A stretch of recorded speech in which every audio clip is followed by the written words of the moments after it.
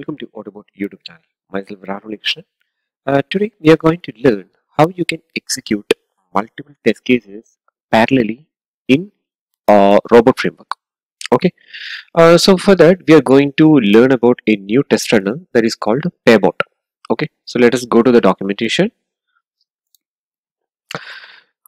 So Pabot is nothing but it's like a parallel test runner for robot framework. So those who are working with the robot framework, and if you want to execute your test cases in a parallel mode instead of doing it in a sequential mode, what you can do is you can go with the Pabot. Okay, I will tell you how you can get this tool and how you can use it via some test executions. Okay, so it can be used to run tests in parallel on a single machine with multiple processes. So it means like in the same system, if you want to thread it or if you want to execute multiple processes at a time, you can use Pabot.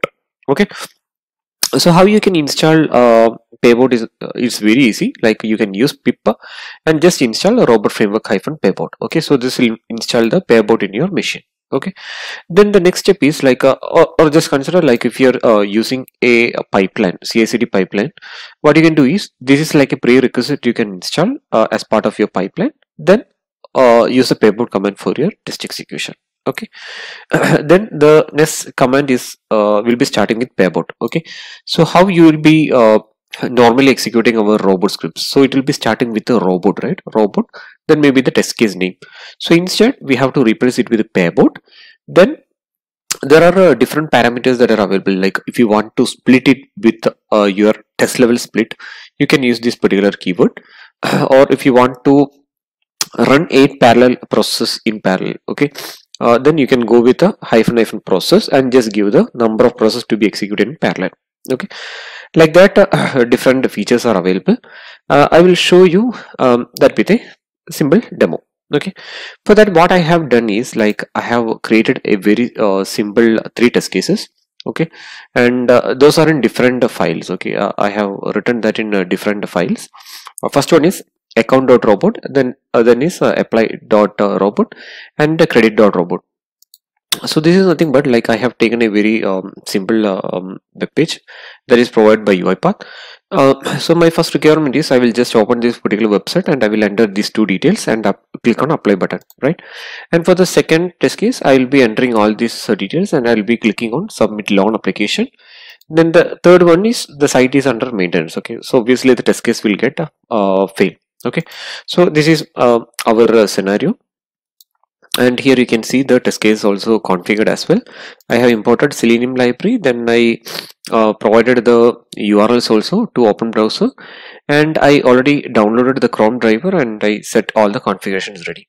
Okay, now I will show you how you can execute the test cases. Okay, for that what I'm going to do is like first thing is like you have to install a Pabot library in the system. Okay, so if it is not available, but in my machine I have already installed the Pabot in my system.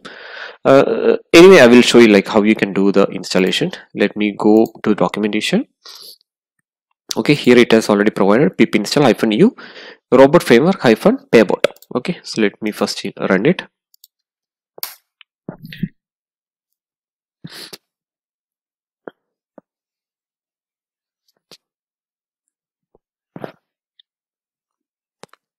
So it will take some time for the installation.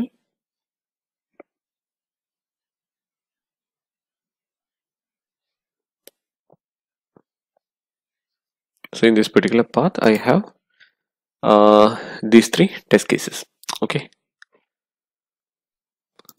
Okay, I'm getting a message like requirement already satisfied because I already installed this Pabot in my machine.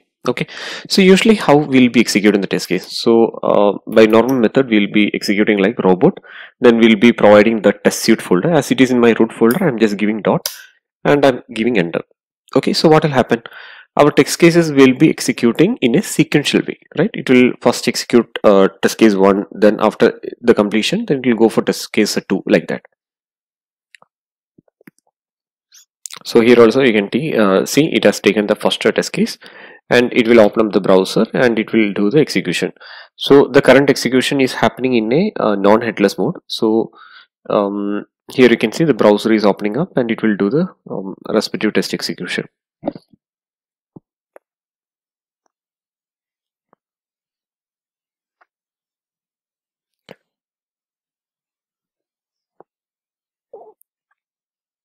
it is maximized. Then it will enter the details. It will select the type of account and it will click on apply. Okay, so only the first execution is completed and it is passed. Okay, now after that it has picked up the second test execution and it is going to execute. So the problem with this sequential execution is, just consider if you have a test case of around 100 test cases, okay, and all these test cases are self-independent. The problem is it will take more time for the execution, right? But if you have an instance which is have higher capability and you want to execute your test cases within a limited time, what you can do is you can go with a parallel automation or parallel execution. But one thing what you have to consider is like the machine should have the capability to execute the multiple thread. Okay, so just consider by CI/CD pipeline, if you are going to execute in a machine, we should make sure we are setting the process based on the capacity of that particular machine. Okay, here we can see 3 tests is executed and 2 passed and 1 is failed, but the execution happened in a sequential way, right? Now I'm going to show you how you can use Pabot to make it parallel. Okay, so for that the command is very simple. Let me minimize it. Okay, so the command is very simple. It's a Pabot. Okay, then we have to declare how many processes we want to execute. Okay, so what I'm going to do is, currently we have 3 test cases available in the machine. Okay, so I'm going to set it like 2. Okay, so 2 test cases are going to run in parallel, and once the one got completed, it will automatically pick up the second test case. Okay, third test case.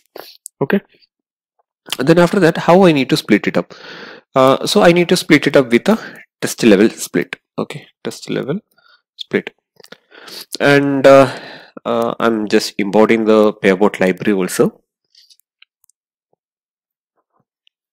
Pabot library. Then where is a path of my folder? So that is a dot, my root folder, right? And if you want to set your output folder or report folder, you can set the path respectively. But one thing is, like, if you're going to use Pabot, it will be generating its own folder as well with the respective screenshot. So let me start the execution.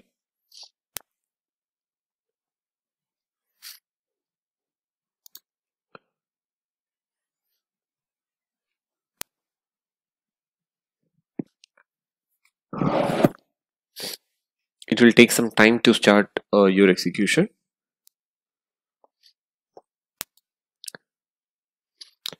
Okay, so this is what I mentioned, like if you're using Pabot, it will be opening up separate folder for each execution. Okay, so this is the first process in the parallel execution, and it has generated one folder. Again, it has generated one folder, then it has generated 2 folder. Okay, yeah, so here you can see it has executed 2 test cases in parallel. First one is a testsuite.apply and second one is testsuite.account. Okay, so if so 2 test cases are running in parallel, okay, not in a sequential way. So if one of the test cases got completed, it will pick up the third test case and it will start the execution. And here at the bottom, we are able to see 2 browsers got opened for the respective test case as well. Okay, still it is running.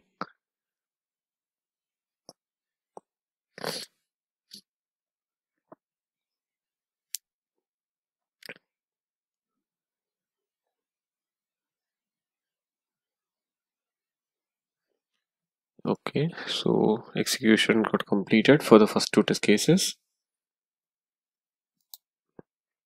Yeah, here you can see the 2 execution got completed and it got passed as well, right? And here you can see it has already started the execution of this particular, the third test case. Okay, so what happened is, out of the 2 parallel process, if the first one got completed, system will automatically identify, okay, there is a provision for one more parallel execution, so it will automatically start the third execution. Okay, and here we can see 3 tests, 2 passed and 1 failed. Okay, let me go to Pabot, or let me go to the folder here. Okay, here we can see a Pabot result got generated, and just now the folders has created. Okay, and if you go here, we'll be able to see the output got generated as well. And by default, it will be generating the uh, test report as well. which we usually get while executing with the robot. Okay, so that report also will be generated. So let me go inside this. Okay, here we can see all the test results. 2 passed and 1 got failed. Okay, so this is how you can use Pabot for doing the parallel execution. So this is very helpful if you want to execute more number of test cases and if you want to get a faster result.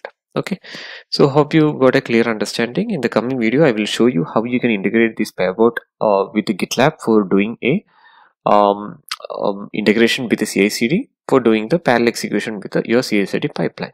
Okay. So I hope the video is clear, and if there is any confusion, please do put in the comment section. I can help you out. Okay. So thanks for watching the video. Bye.